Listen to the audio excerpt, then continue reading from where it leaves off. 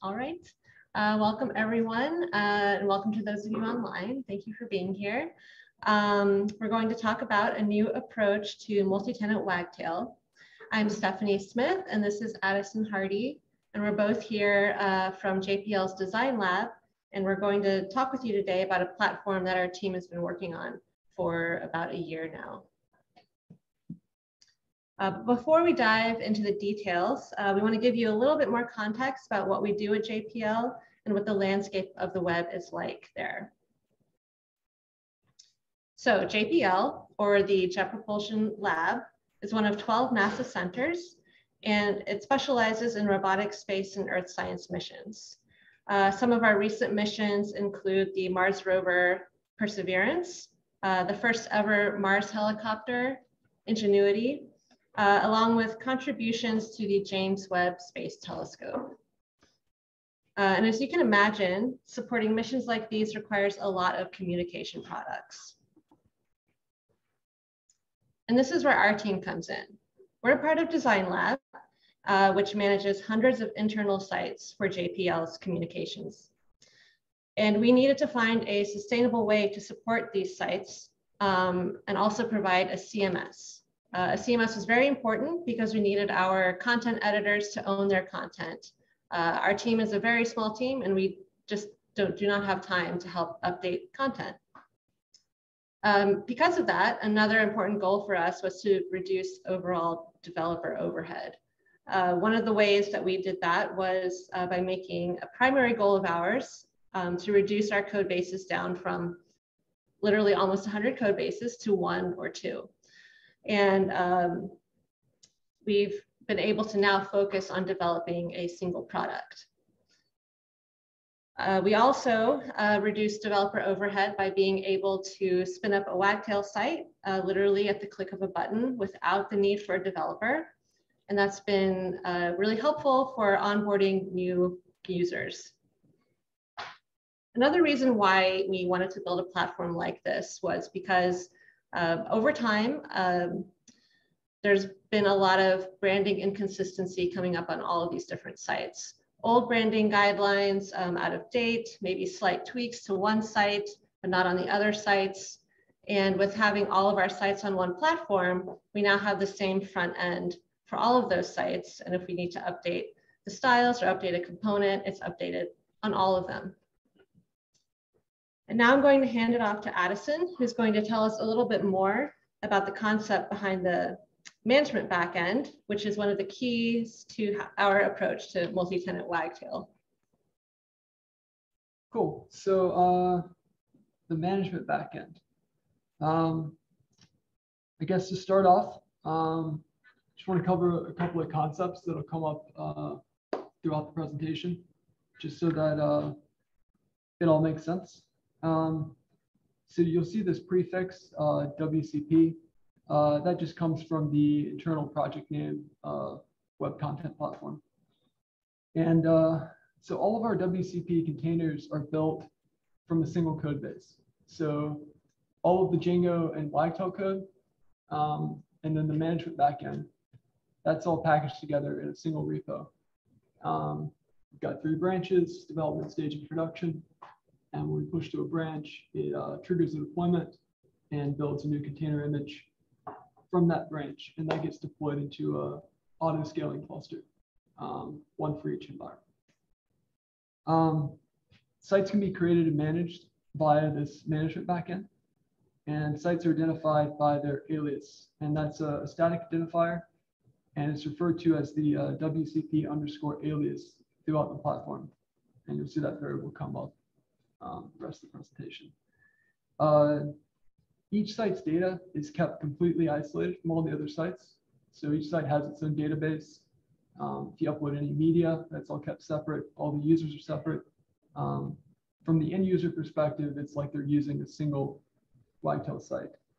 And for operations, the management backend provides a API and web dashboard for our team to help administer the cluster. Infrastructure-wise, just a brief overview. We run on AWS and GovCloud, which is, if you're not familiar with GovCloud, there's a few AWS regions that have like heightened security and compliance for government applications. Each environment, again, runs from a single Docker container image, and we store those in the Elastic Container Registry, ECR, and then we use Elastic Container Service to run the cluster. And in front of each environment's cluster is a network load balancer, and that's the request entry point into the environment. So the management backend serves as a wrapper around the Django Wagtail app, and it lets you create new sites, manage existing sites, and it also manages the sort of active container configuration, things like the network configuration. The management backend has its own database and API, and those exist outside of the context of Django. And that was done so that we could potentially separate them in the future. We'll talk some more about that at the end of the presentation, sort of future plans. Yeah.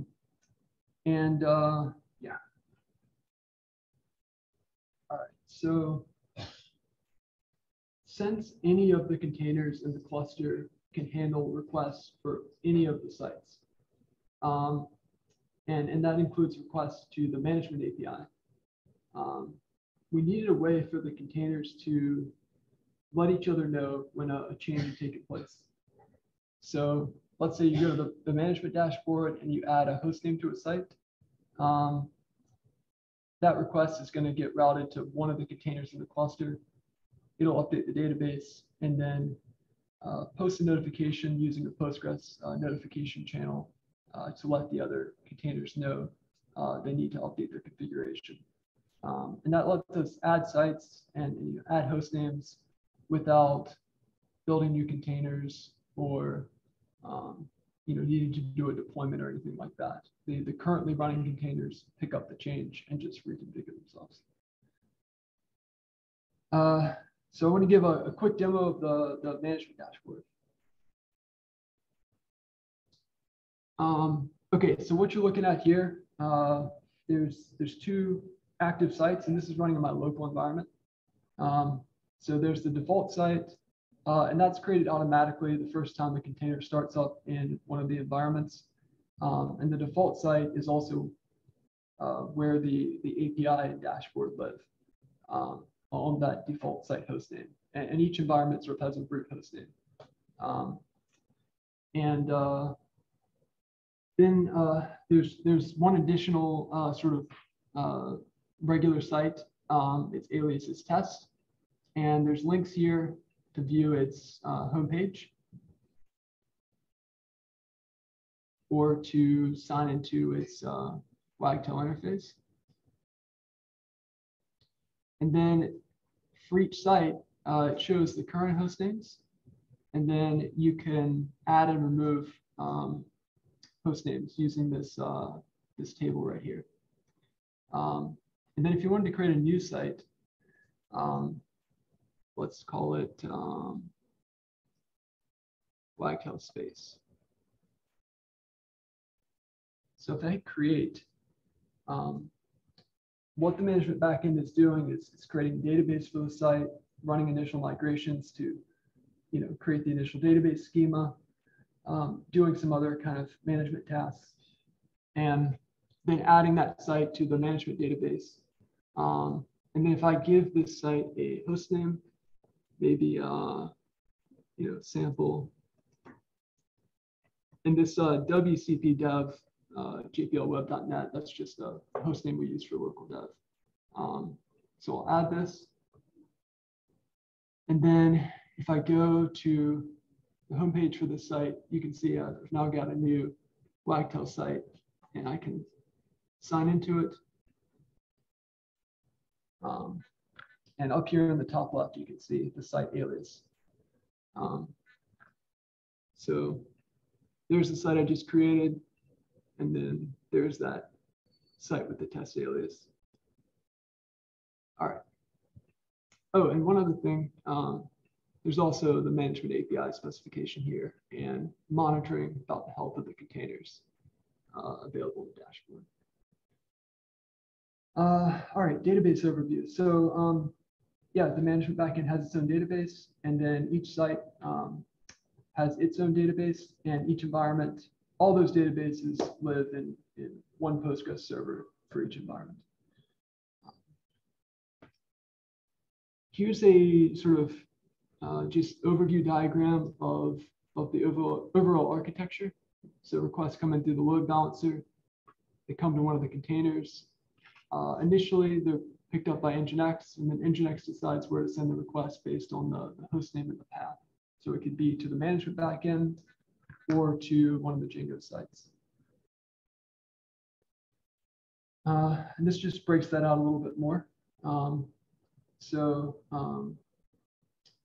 Based on the host name and path, Nginx may directly serve a static file or static files, and it uses we use the send file directive for that. Sort of an efficient way to lets you copy files directly into the response buffer without sort of duplicating that content in memory twice. I think Netflix contributed that to Nginx. And then dynamic requests are sent upstream to uWSGI, which is a library for managing applications over the WSGI protocol. The management backend automatically generates these two types of network configuration files, so Nginx site files and uWSGI Vassal config files. And that happens during container startup or when a container receives a Postgres change notification. For the Nginx site files, we generate one for each site and one server block, like you can see in the example, for each host name. And when a request comes in, Nginx looks at these server blocks and looks at the request host name and finds the one that matches the best. And it has sort of a order of priority for the matching. It looks for an exact match first, then it does sort of a fuzzy match or a regex. And then you can see we're setting this variable WCP alias, and that's a Nginx variable, and it only exists within the context of this server block. And we set it to the site alias.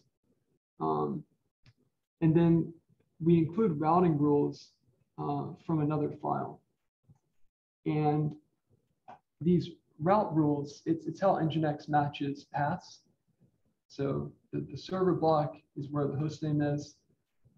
And then once it's found the server block based on the host name, Nginx looks at the request path and tries to match it against these location blocks.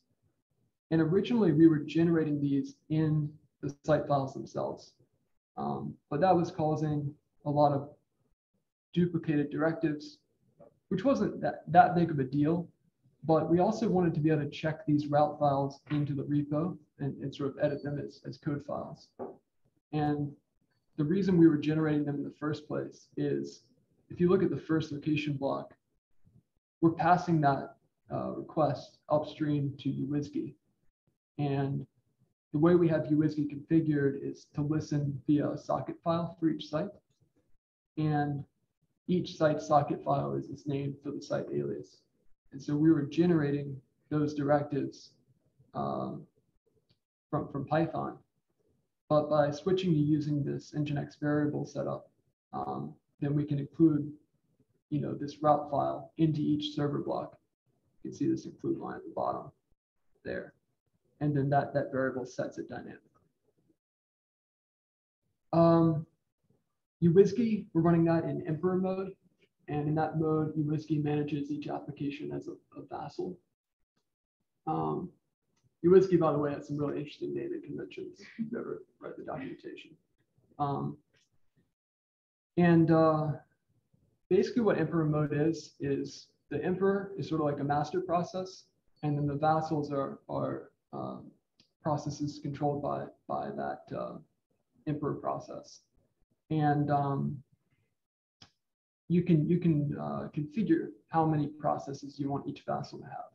And you can give it as many as you want, but it's constrained sort of by the number of CPU cores and RAM and things like that. We give each vassal 2 at the moment in each of our containers.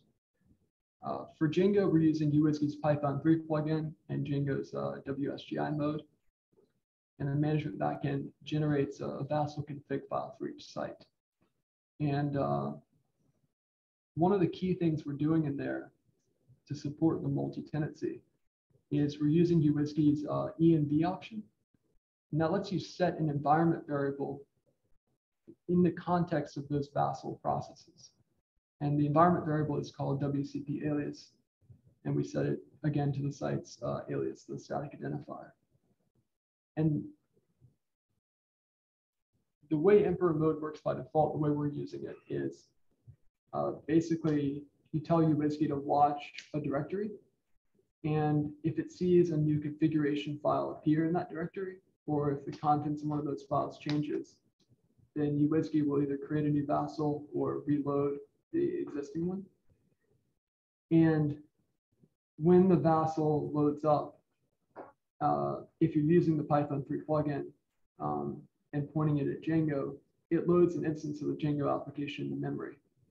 And we read this WCP alias environment variable in our Django settings. And those Django settings get evaluated just once when the Django application gets loaded to memory. And I'm going to hand off to Stephanie to talk about what we do with that setting. Yeah, sorry. So this is an example of what the uWSGI config file looks like. You can see we're setting the socket file name, and that's where Nginx sends the request, Python 3 plugin, and then we set that WCP alias environment variable. Now I'm going to really hand it off. All right, thanks, Addison. So as Addison said, when a uWSGI Vassal loads a Django application, the Django settings are then processed. And most of them are static, but there are a few key settings that are dynamic and that are tied to that same WCP alias environment variable. And those key settings are the cache key prefix, the database name, the wagtail site name, and the S3 bucket folder name. So if we take a closer look at the way we've structured the settings inheritance, you can see on the left is where it starts with the base settings file. And that's the file that contains all of these static settings. So these are the settings that are shared across all of our sites. That is then imported into what we call the dynamic settings file. And there's a code snippet just below showing what that file contains. And you can see it imports the base settings, and then it gets the environment variable called WCP alias. And then it uses that environment variable to set things like the database name and the wagtail site name, among other things mentioned in the last slide. And then the last settings file in the inheritance chain is the environment settings file. And this is the one that has settings specific to our environments, so development, staging, production, and local environments. And so the key here is per environment, the only thing that we actually need to set is the Django settings module environment variable. And we basically set that variable to the environment settings file that we want to use for that environment, which is importing the dynamic settings file, which is also importing those base settings. And that's how we generate our settings dynamically. All right, so an application instance is loaded into memory, the dynamic settings are processed, and what happens next is during container startup, a task is run to then update the environment. And in that task, which is right here, this code snippet, after the list of sites is retrieved from the environment, functions from the WCP Django class are called for each site. And those functions apply things like new migrations, adding custom permissions, and updating the site index. So this happens for every site in that environment. And if we take a closer look at that WCP Django class, well, we use the WCP Django class to call the manage.py in the application. And if we look at it more closely, you can see there are a few methods defined. The first one is the manage method. And essentially what that does is it forms a management command, but it's also passing that same environment variable WCP alias. And if you look at the other methods, the migrate, permissions, and the reindex method, you can see that they're all using that manage method to pass management commands. And again, that means that those methods are essentially passing the environment variable WCP alias. And that is how each site is addressed with these management commands. So in practice, it is possible to run a management command on just one specific site. And that kind of blends into our next topic, which is developer experience. So as a developer, what is it like to develop on this platform? And for this talk, we wanted to focus on what the key differences were for developers from a standard wagtail instance to our multi-tenant platform. And covered in Addison's talk about the management backend, we know that the local environment configuration is the same as the production environment. And that's from all of the dynamic config files being generated and that dynamic settings file that I just talked about. So again, the only thing that needs to change between environment is setting that environment settings file through that Django settings module environment variable. And another key difference between our multi-platform, multi-site platform is that we can spin up a site quickly, so at the click of a button. So this has been helpful for onboarding users, but it's also really helpful for developers. So that means if you get your database, your local database in a bad state, you can quickly just spin up a new site and destroy the old one. And on top of that, you can spin up as many sites as you want locally, which leads me to my next point, where this then allows you to work on multiple feature branches simultaneously. So I'm going to talk a little bit about how you would go about doing that.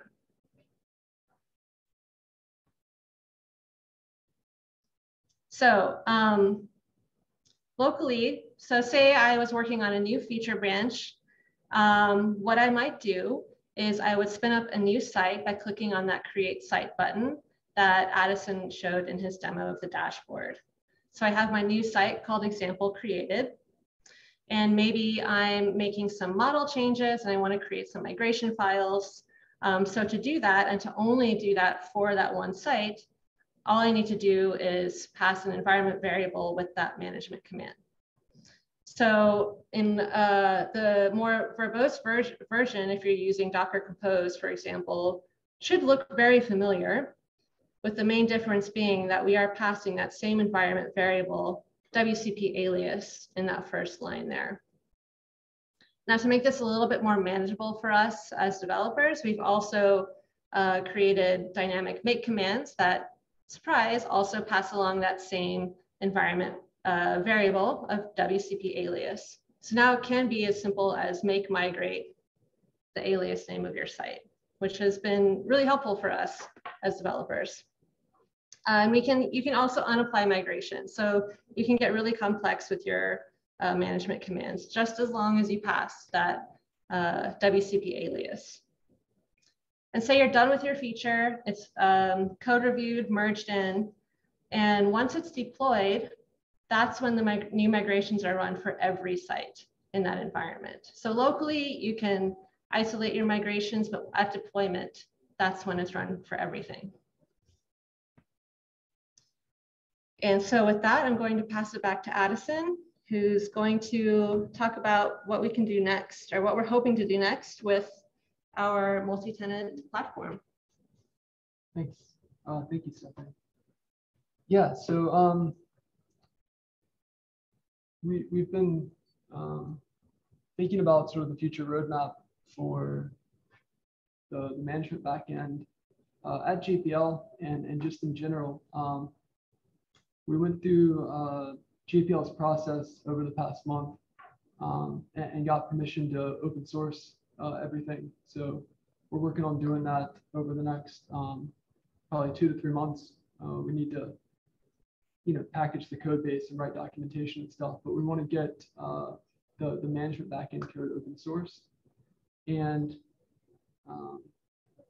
the other thing we've been talking a lot about is potentially separating the management backend out into its own repo and not having any of the application code live in that repo, and introducing a new concept for the management backend, which would be a service type. So a service, when you would create one, like if you went into the dashboard, there'd be a services tab, and each service would have a static identifier. You'd give it a get repo URL and a branch name. And what would get built as the container image would be just the management backend. And when it deployed during container startup, it would get all of the current services and sites. And for each service, it would do like a shallow clone of that get repo and branch. There'd be a services folder, and it would clone each service into a folder in the services folder named as the service identifier. And then when you created a site, you could choose from one of the service types. And to support that,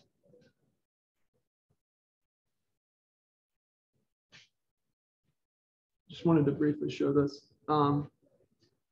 So we're envisioning having sort of a node configuration file that would live in the root of these service repos, and it might be called wcp.yaml or something like that.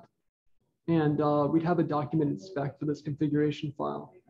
But just as a quick example, it might have a service type like Django, and it might have various action scripts. So a setup script, so after the container clones down the repo during startup, it would also clone down the repo if a new service got created.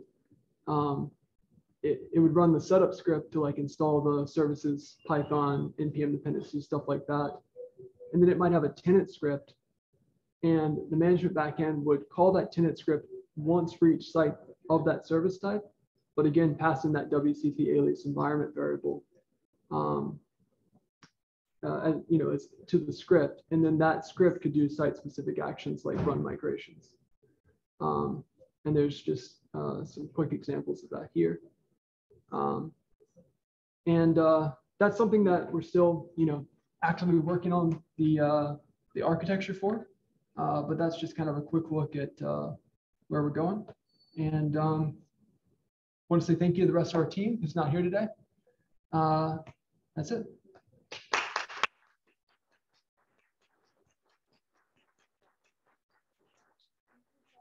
It was my fault. I forgot to give you the signal to stop us too wrapped up in your presentation.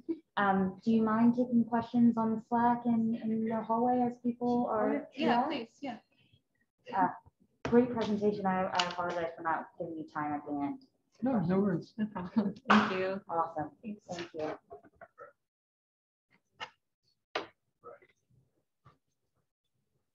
Thank you.